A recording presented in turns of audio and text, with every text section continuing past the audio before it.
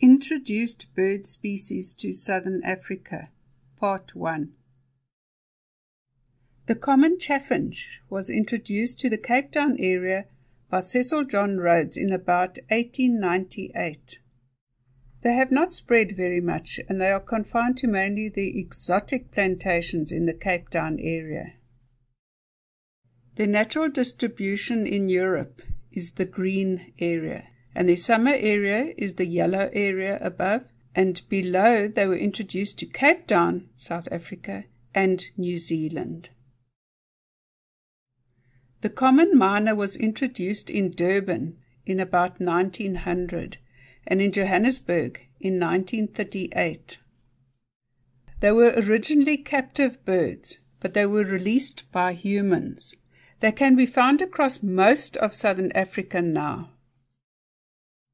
The blue area is the native distribution, and the red area is where they were introduced around the world. And in typical starling fashion, they can be seen in this picture looking for ticks and other insects on impala.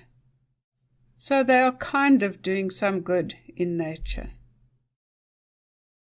The common starling was introduced to the Cape Town area by Cecil John Rhodes, and they were released in that area in 1897.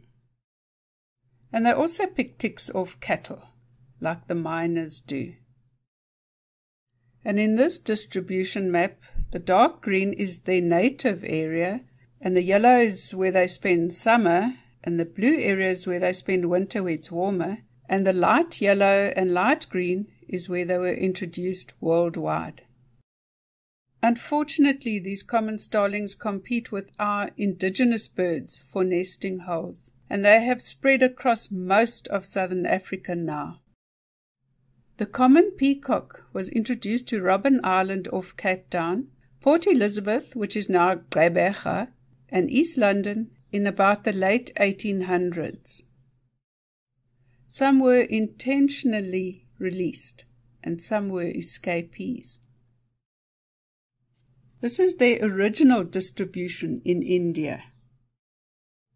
And this group is from the original peacocks that were introduced to a nearby mosque in the Port Elizabeth area, but they are now thriving in the hospital grounds of St. George's Hospital, where they get fed.